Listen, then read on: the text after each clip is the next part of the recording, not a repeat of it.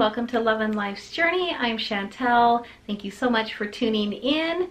Today's video is my craft room makeover. So I have a room in my house that used to be my daughter's room, and she moved out, and so I have had that room as a guest room for when she and her husband come to visit.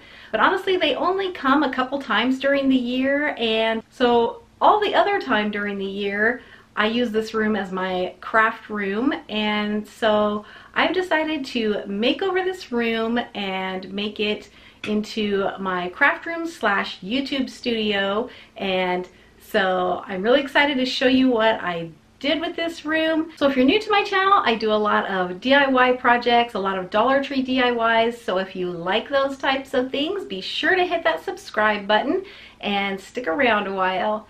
And don't forget to hit the bell and set your notifications so that YouTube will notify you when I upload new videos. Let's jump in and I'll show you my craft room transformation. So here is the before of my room, and all of that stuff on the floor did have a bed on top of it, but my husband and daughter got ambitious and moved the bed out of the room before I could take the before video, but I wasn't going to ask them to move it back. So here's the room. This is my table where I do my crafts. Right now it's got bedding from the bed on it, but you can see I've got all of these containers that have craft items in them. And my closet is stuffed full of craft things, and I have some organizers in here, so it's kind of half organized, but it's just really crammed full. It's got just too much stuff in this closet, so I want to work on that. As you can see, underneath my table I have all of these little drawer organizers, and some of them are really old and the drawers are really hard to get open, but it's just really hard to access all of this stuff. So for my first step, I am going to clear out this room.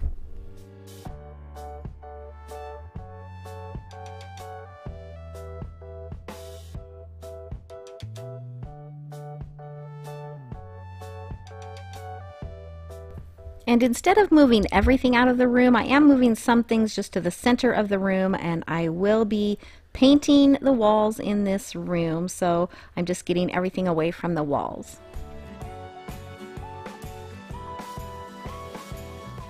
I also removed the curtains and the hardware so that I can actually adjust these curtains and hang them a little bit higher once I'm finished, because they were not hung properly to begin with.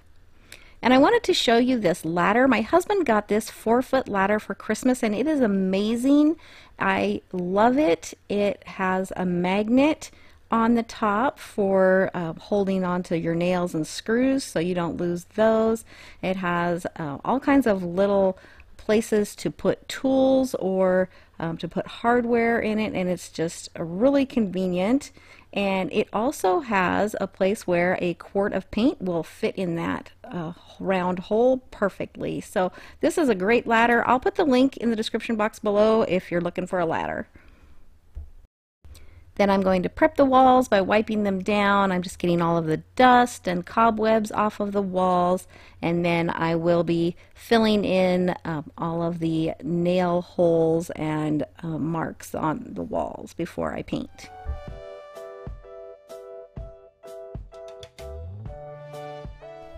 And I decided just to paint this room the same color it was, just to freshen it up and get rid of all of those scuff marks and just make it nice and clean.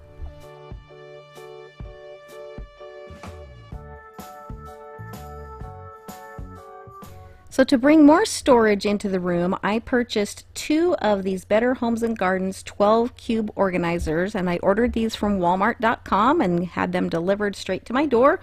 I will put the link to these in the description box below, but they come in this box, and all the pieces are in this box, and all the hardware, everything you need.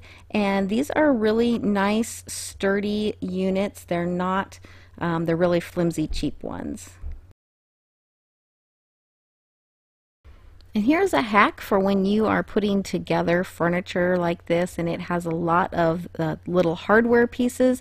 I use a muffin tin and I put each type of hardware into each section, and then I have them all separated out, but they're all together in a tray that's easy to move around as I am putting the furniture together.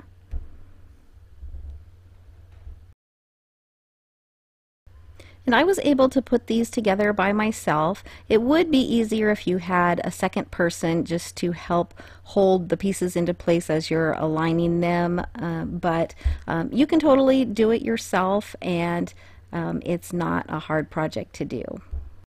If you're assembling this on carpet, sometimes the carpet can get stuck in between the pieces as you tighten them up. So here's a tip: put a piece of cardboard or something underneath so that your furniture won't get stuck to your carpet.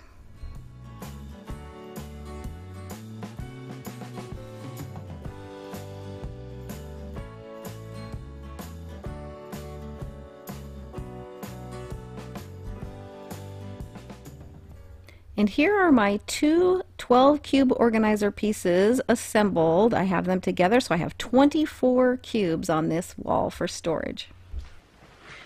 So I got these bins in a 6-pack from Amazon, and I like these because they have the nice metal handles and they also have a place to put a label. So I'm going to make some labels that look nice and put on here.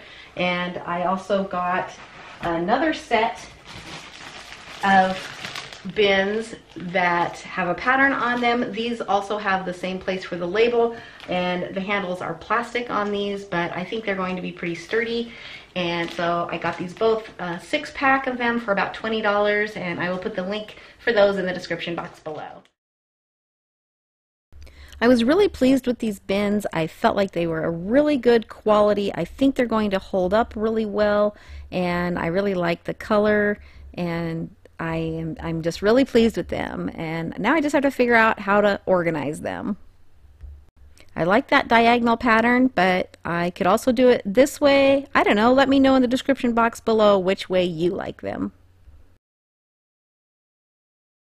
And Cece has decided that this is her favorite spot. It's a good thing for her that for now, at least, I'm leaving this wicker basket here.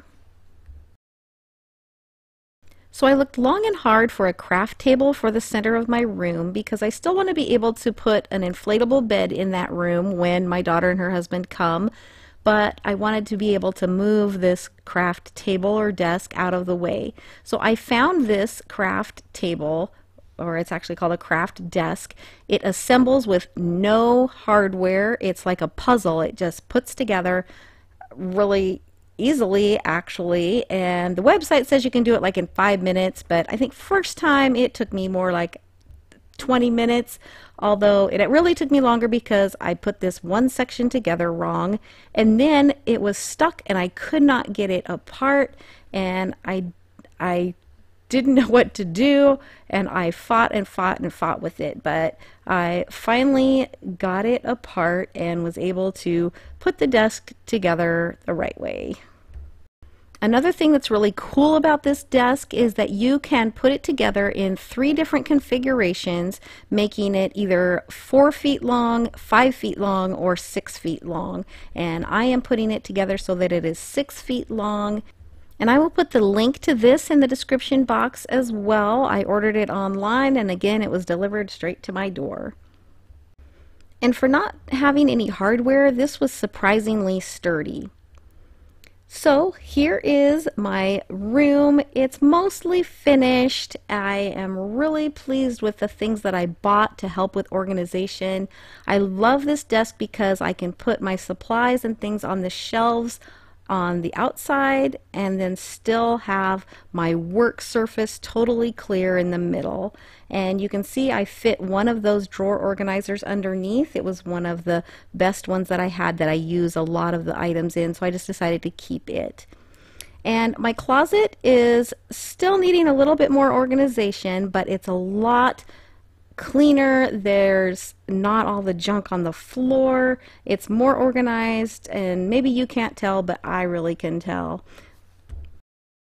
These bins are ones that I bought at Dollar Tree, and they are a lot flimsier than the ones that I purchased off of Amazon. They work okay, but I'm really happy with the ones I got on Amazon. So I will still be purging some of the things in this closet and making it more organized, but progress has been made. In this corner, I put that little tote basket that I got from Dollar Tree with some magazines in it, and I have my little IKEA rolling cart. And then, like I said, I'm keeping that wicker basket. That was a wedding gift that we got almost 30 years ago. And I put some of these little rugs from Dollar Tree on there for Cece to lay on, and so she can look out the window and enjoy the sun. I don't really scrapbook a lot anymore, but I have a lot of supplies that I store in this scrapbook tote that's on rollers, so I kept it. And then my hubby got a bracket for my TV and got that hung up on the wall, so I really like that. I'm still working on organizing the items that I want to put in the cube organizer, and I haven't put any labels on the bins yet because I haven't finalized them, but really I kind of like the looks of them without labels. So if I can keep track of what is where without labeling them, then I might not put labels in them, but at least I have that option. And I already had some different types of totes and organizers, so I've just incorporated those in along with the bins that I bought. And this faux metal wall decor piece that I made is one of my favorite DIYs, so I put this up on the wall so I could enjoy it. I will put the link to this video in the description box below if you want to see how I made it.